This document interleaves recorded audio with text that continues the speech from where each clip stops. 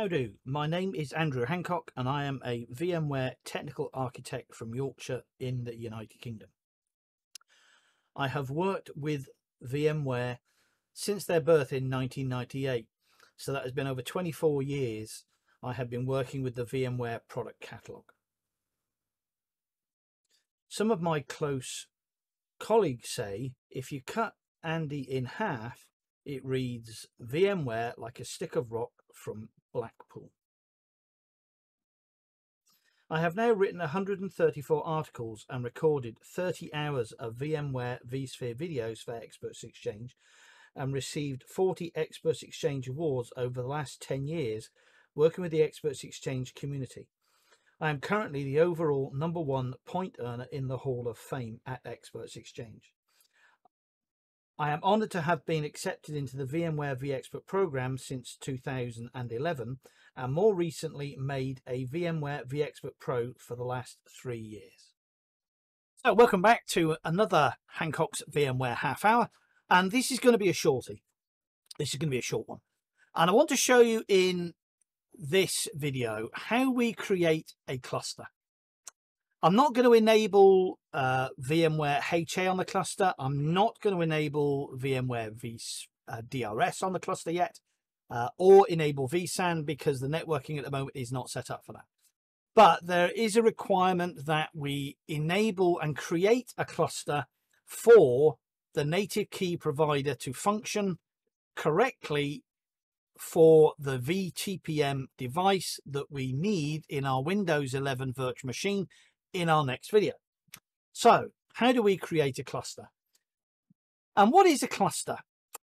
A cluster is a group of resources. It's no different really to a resource pool. So a cluster contains one or more hosts, or two hosts really, because a cluster of one host really is possibly a little bit silly. So it's a pool of CPU and it's a pool of memory. Now, there have been a few questions that have come up on Experts Exchange about a cluster. And although it's a pool of resources, it doesn't mean that a virtual machine on ESXi 001 can use the resources on ESXi 002. So let me give you an example. On this particular host, we have total memory of 16 gig. And on this host, we also have 16 gig. So that doesn't mean that when we put these into the cluster, our total combined memory is 32 gig. But that doesn't mean to say that we can create a virtual machine which has access to 32 gig of memory. It can borrow 16 gig of memory from ESXi 002 and add it to the virtual machine that's running on ESXi 001. So your virtual machine is still bound by those boundaries of where it actually exists. So if you have, for instance, 8 logical processors in ESXi 001 and you have 16 gig of memory in this particular host, you can't create a 16 CPU 32 gig virtual machine. It can't go off and borrow those resources from ESXi 002. You are bound by those physical constraints of your host. So just to get that clear, because there are a few questions that came up that can a virtual machine on a host in a cluster use the CPUs on another host in the cluster? And that's not how clustering functions.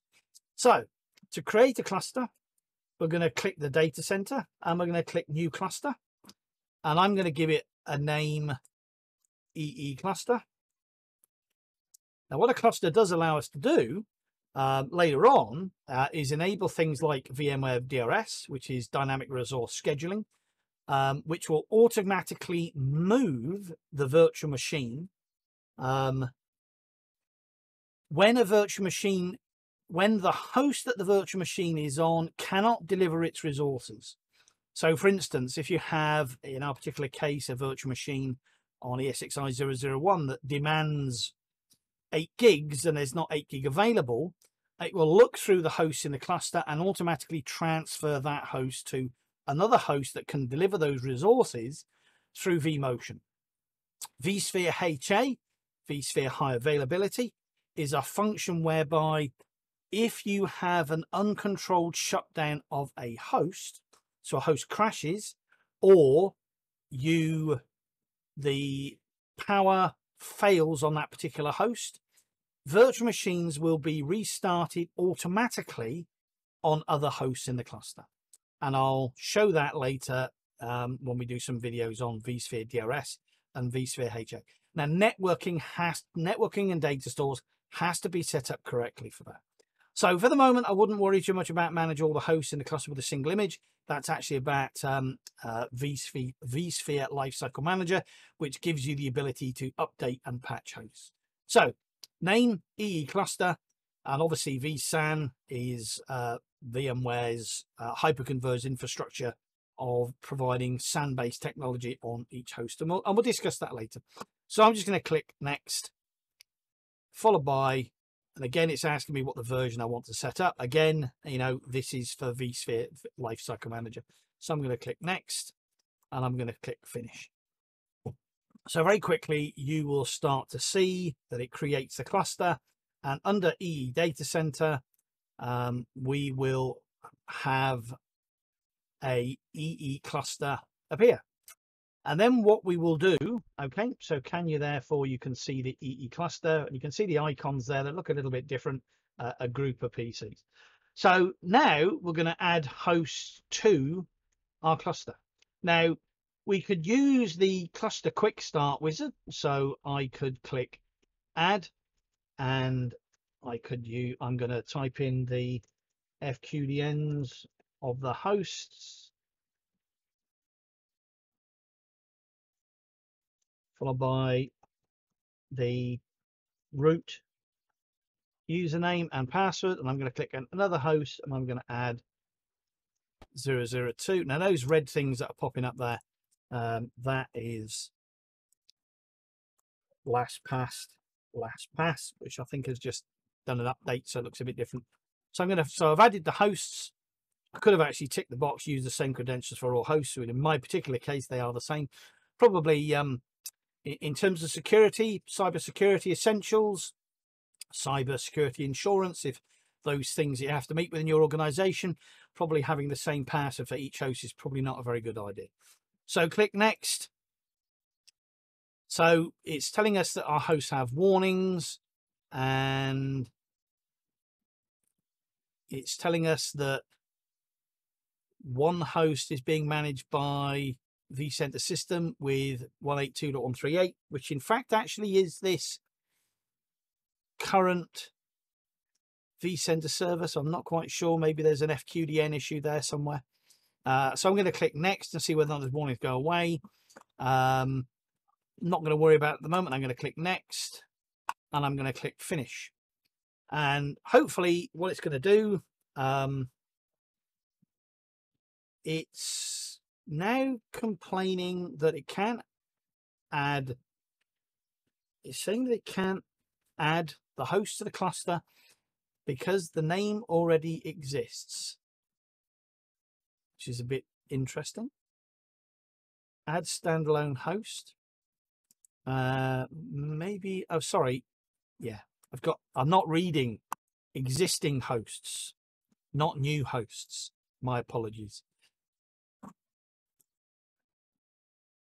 Okay, existing hosts followed by next. This new, let's try that again. So let's click add. Let's just click X and X out of this. I think what's going on here, I've got a feeling that LastPass is, that's just, I think LastPass, I think, okay, I'm just going to log out. LastPass is trying to force passwords in here. So let's just basically, so my apologies. Anyway, so existing hosts, next. Okay, we've got a warning here. The host has a powered on VM. Of course it has a powered on VM because it's actually got vCenter server running on it. So we click next, followed by next, followed by finish. and you can see very, very quickly that both hosts, ESXi001 and ESXi002, which is in maintenance mode, is being added to the cluster. So we now have a cluster, an EE cluster in the EE data center of ESXi001 and ESXi002. And what I'm going to do now, I'm just going to basically exit maintenance mode on that particular host. And of course, we've still got the issue about security that we'll talk about later when we do another video on that. And we've also got syslog issue as well that needs to be resolved on this server as well. And you may have noticed, keen eye amongst you may have noticed that a couple of virtual machines have been automatically deployed for the cluster services. And if you actually basically have a little look at VMs, you will also see that you've got these VCLS virtual machines that are also now running on each host as well, which are part of the cluster services as well. So we now have a cluster, and we've created the cluster at this early stage because we need to use the native key provider, and we need to use the native key provider for the next video on deploying Windows 11. So again, a quick one. All I wanted to show you in this particular video is how we create a cluster in VMware vSphere vCenter 8 or vSphere 8. So thank you very much for watching, and please come back soon and I can show you how to deploy and install Windows 11 on VMware vSphere 8. So thank you very much for watching, and goodbye.